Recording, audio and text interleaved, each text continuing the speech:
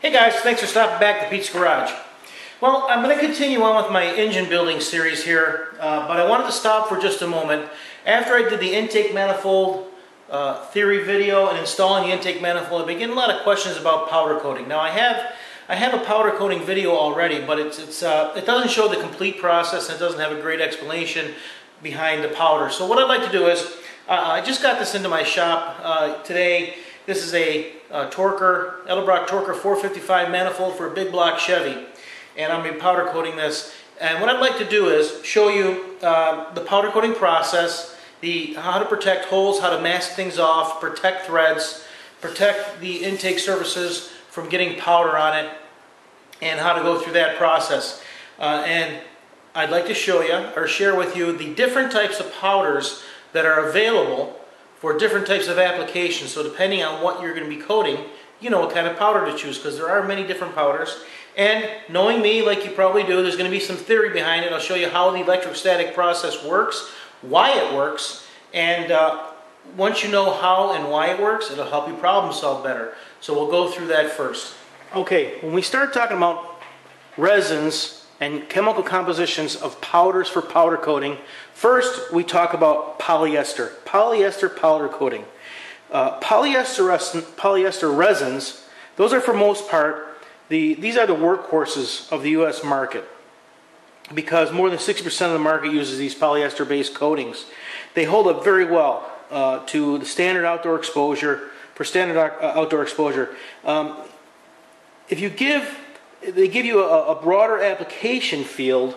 So you have a broad application field for many different applications, but don't confuse that with really harsh conditions. You're not going to put this on something that's going to be on your beachfront property and expect your birdhouse to withstand sand, salt, and wind to beat it up. So while this is mostly used, it's not the best, strongest for particular applications. So that's one. These are ones we mostly are going to use.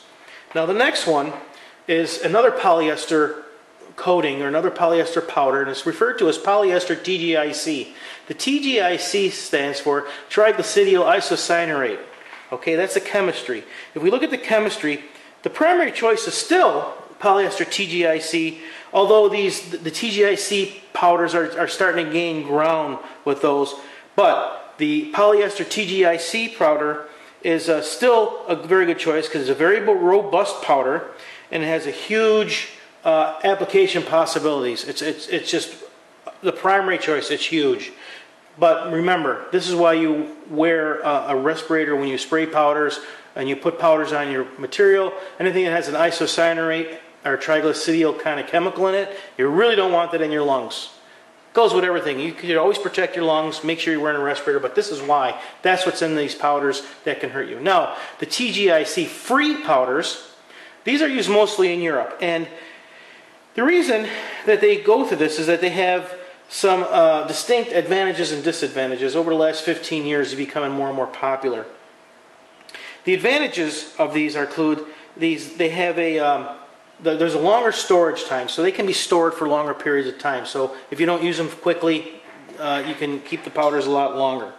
There's a high pass efficiency, meaning when you put them on, the first pass is going to get a very good coating or very even coating of the part.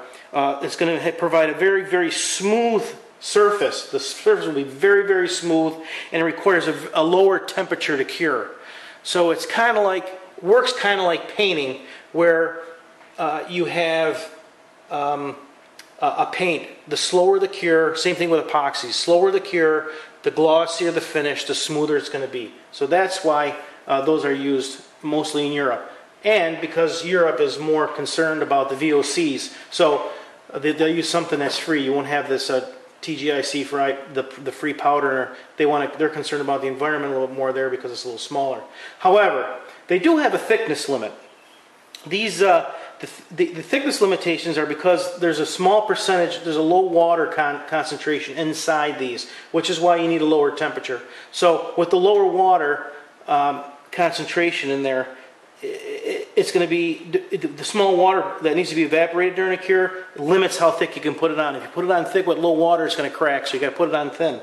So, but however, you can put on many coats. So this is more preferable when they have to use a heavy film buildup. So a heavy film buildup, you want to use a TGIC powder, lower temperature, more coverage.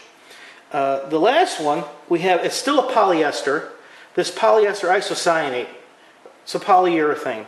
So again, we're talking about, this is isocyanurate, this is isocyanate. Different chemistry, still very, very dangerous. The polyurethane coatings, so it's a polyurethane coating. The polyurethanes is best known, these are used for exterior applications. One of the major benefits of these is that the formulations allow, it's a more stable gloss. The gloss is very stable. It's a low gloss. It's for like mattes, flat coatings, that thing, for exterior use. So now you're talking about parts that you're going to have in your house, like around your house, maybe lampposts, fixtures, those kind of things. So it's going to work better in those kind of applications. Polyurethanes also show better chemical resistance. So they're going to have a better chemical resistance than your standard polyester TGIC products. So you have an anti-graffiti application or something like that. You can use something with isocyanate because it has a better stability with the flat. Slower cure, it has a slower cure time, and that slower cure is part of the chemistry because of the blocking agent. There's an isocyanate hardener in there, the iso hardener in there.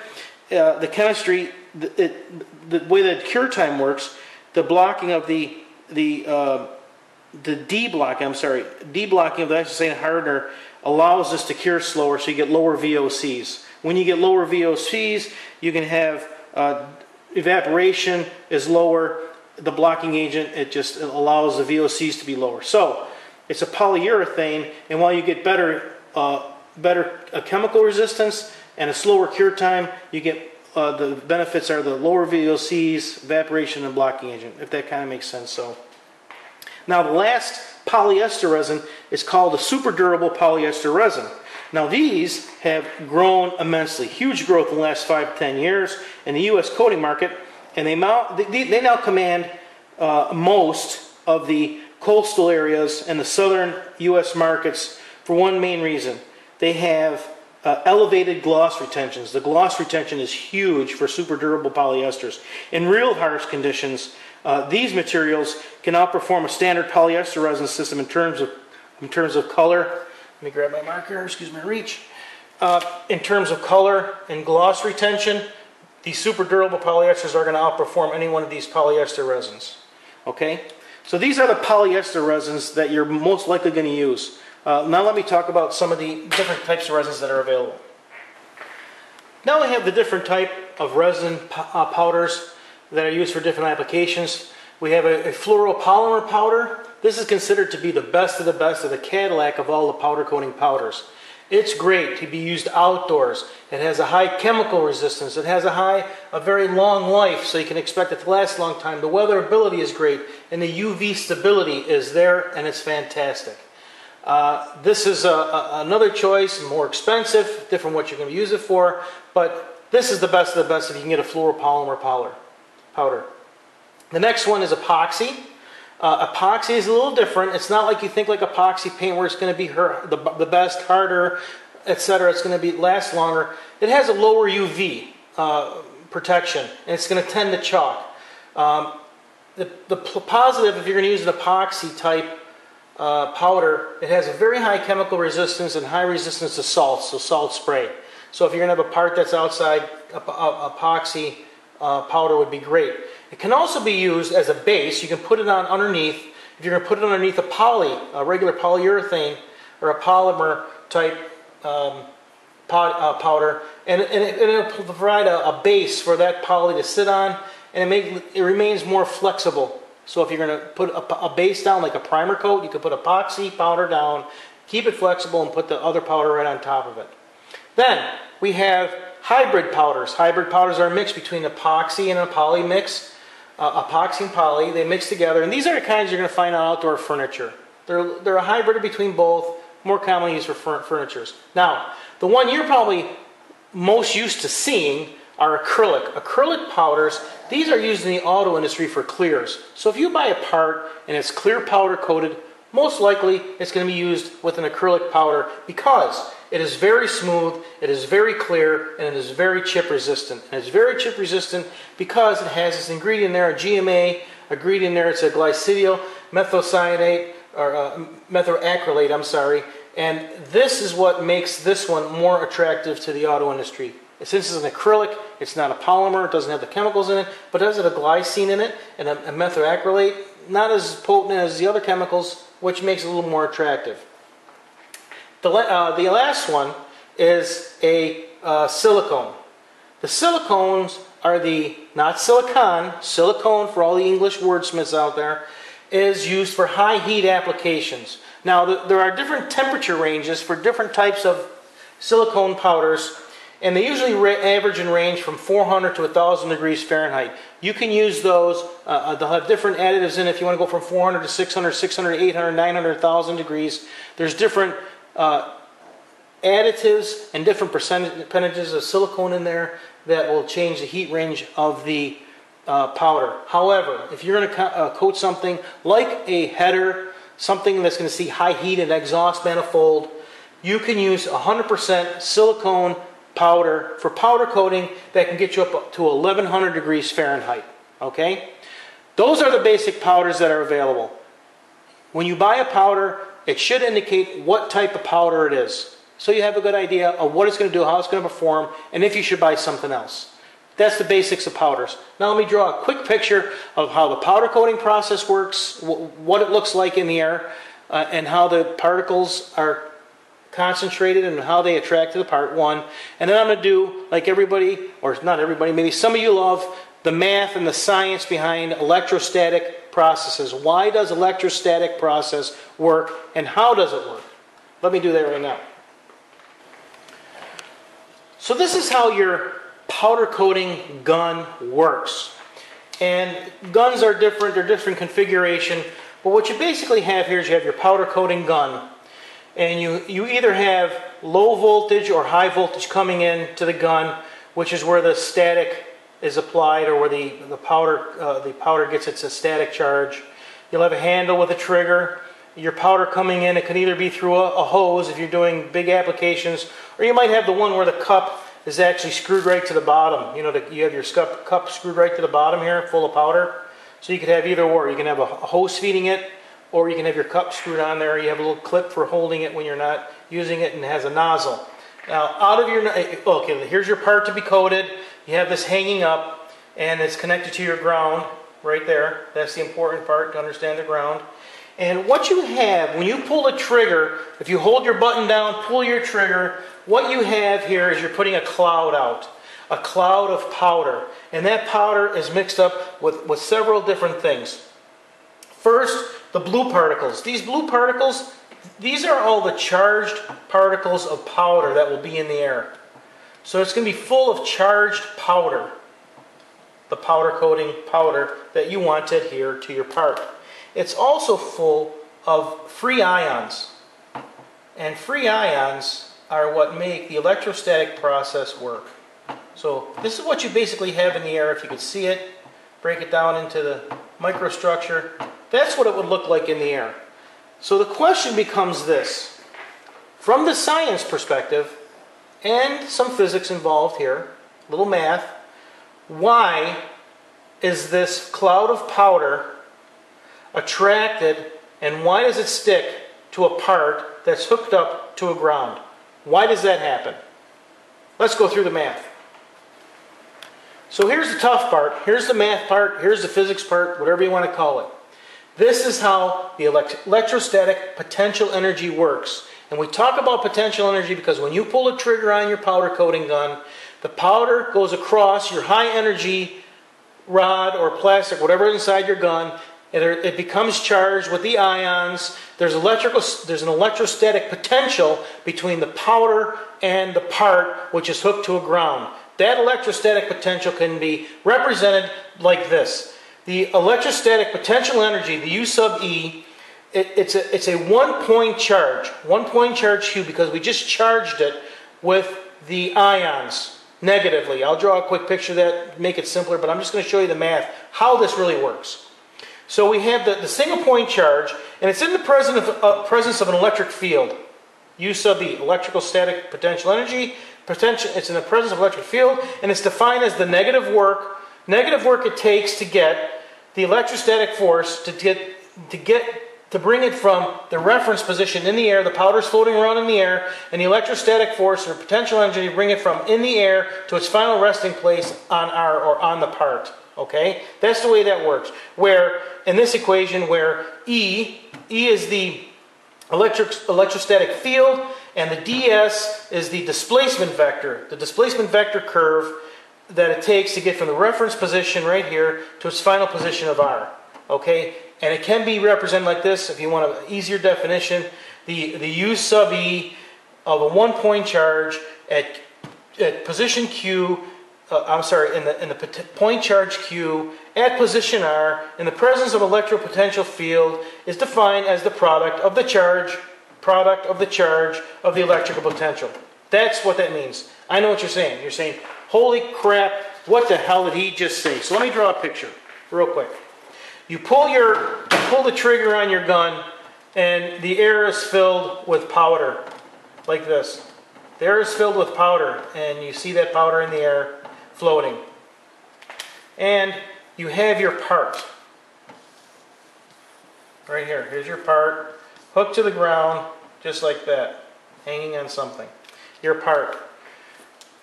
Right now it's just powder. There is no electrical potential because it's powder in the air. There's no electrostatic potential energy. When you pull the trigger and the powder passes across the high energy field in your gun, these ions are added. And the ions that are added in here, like that, create potential energy, because if I were to draw, and I'll make this, here's your basic atom with a nucleus, and you have, let me try and draw this so it looks like a Jimmy Neutron kind of thing. And another one going around this way.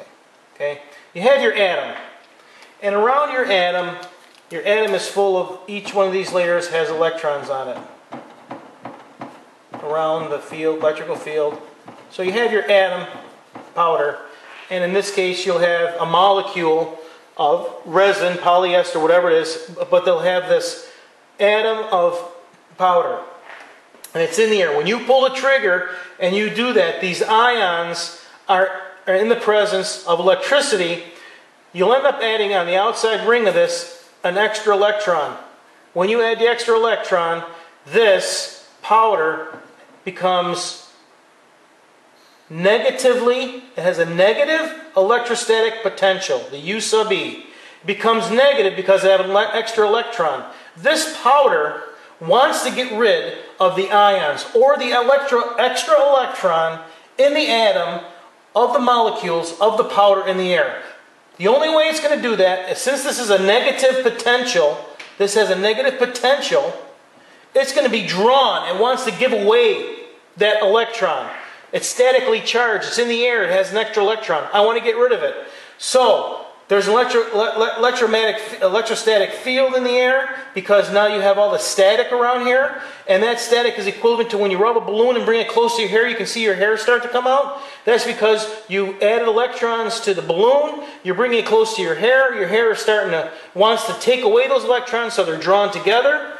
And just like that, the powder is going to start to drift through the air, and it's going to stick to the part. And once it sticks to the part, the extra electron goes into your part, and the powder is left over, and it sticks to the part. That is how powder coating works. You have a mist, a cloud of powder. The powder has ions in it. The ions are giving extra electrons to the atoms and the molecules of the powder in the air. The powder wants to get rid of that electron, so it flows through the air in the presence of a magnetic field or electrostatic field, and it gets to the part, and it wants to get rid of that electron. That's why it sticks to the part. Now, that everybody's completely bored and said, holy shit, I forgot all about differential equations and all this crap when I left college. That's how it works, but let's go code a part, and you can see it in action. Okay, here's where you get to see the math and physics in action. So I'm going to go through the formula real quick and show you how this works. By the way, I use the Eastwood hot coat powder coating gun. I've used this for a long time, and this thing has lasted a long time. It does a great job. I mean, you don't need to spend a fortune on a gun unless you're going to have production powder coating. So anyway, what I'm going to do is I have powder. The powder goes on the bottom here. I'm just leaving it off so it's easy to explain. I'm going to create an electrostatic potential energy, U sub E in the formula, of a point charge. The point charge, remember I talked about the point charge? The point charge Q, by taking this ground clip and hooking it up to the part. By doing that, I'm creating a point charge Q at position R, the final resting place, in the presence of an electric field, E, capital E.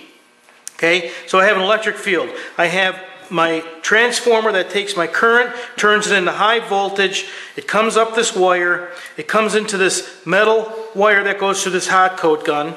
Inside the hot coat gun are these plastic tubes, and these plastic tubes are what create the ions or add the electron to the atom of the powder in the powder coat, the gun in the air. So what I'm going to do is create this electrostatic potential. There's a diffuser that goes on the end. That's just to diffuse the powder. So again, I'm going to create an electrostatic field, E sub U, the electrostatic potential energy, the electric field E, and it's going to be the negative work, it's done by the electrostatic force to bring the charged particles from the reference point out in space to its reference position, or to the final position R in the formula. So from reference to final resting R, the point charge, and again, the point charge Q at position R in the presence of an electric potential, the potential between the powder and the part. It's the product of the charge that I put here and the electric potential between that charge and the part, okay? So let me zoom this back and I'll start the process. I'll show you what it looks like without, when you have powder not in the presence of a electrostatic force, or not in the presence of electrostatic potential energy. And then when you turn the power on, you can see the electric potential energy take over and suck the powder right into the part. Okay, now I have my powder in the gun. I'm using Eastwood's color. It's called cast aluminum, and I hope you'll be able to see this. I think you will. So right now, there's no potential energy. There's no electric potential between this powder and the part. And if I pull this trigger like that, all you see is powder in the air, right? Because there's no electrical potential. What I have to do, according to the formula, is create a point charge in the part. Point charge Q, R, final resting place. I'm going to pull a trigger on my hot coat gun, and then what it does is it gets current through here. It creates high current inside this tube right here to charge the powder. And if you don't think it's a high charge, I'll go like this with a little powder, and you can watch. I'll pull it here, and you'll hear a spark. See that spark? There's a lot of high current there, a lot of high voltage inside here, created by this transformer. So now I know I pull this, I'm pulling this, I'm charging the part, I'm creating my point charge at Q. As the powder gets sucked up through the gun here, it gets sucked up through the gun, it's going to go across those tubes and through this, in the presence of an electrical field, it's become charged with extra electrons, and it's going to be drawn to the part via the electric potential or the electrostatic potential energy. Now watch. Now watch what happens now that it's charged. The powder will get charged. Now, you see how it sort of goes towards the part? Instead of just flying off in the air, see how it's sucking right to the part? You see it start? Now put a little bit more. It's drawn right to the part. Because right in here we have, in this mist of powder, I have, it's even attracting to my finger because now I'm statically charged. These particles of powder now have ions in there that have extra electrons. They want to get rid of those electrons, so it's being drawn towards the part to get rid of those electrons because I created point charge Q with the ground on the part. So I finished powder coating the rest of the surface, put it in the oven, baked it for 375, at 375, flowed out 20 minutes after flow out, let it cool down, and this is what it looks like. The cast aluminum color you can see is a little different than the color I put on here, the OEM wheel silver. I just like this color a little bit more, but this is what the customer wanted, so it's a cast aluminum color. That is how powder coating works. That is why it works. That's the science behind powder coating. And if you have any questions about powder coating, I'd be glad to answer them if I can. I hope you enjoyed it. And I really love explaining it to you. And again, if you have any questions, let me know. I answer them as quick as I possibly can. I appreciate your patience when you do ask questions, because it takes me a while to get back to them. I have a lot of emails and from Facebook questions, and then feedback from the YouTube videos, and I got to try and answer them all. And it takes me a while, but I'll get to it. I promise I will get to it. Thank you for all your emails. And as usual, I appreciate you stopping by Pete's Garage.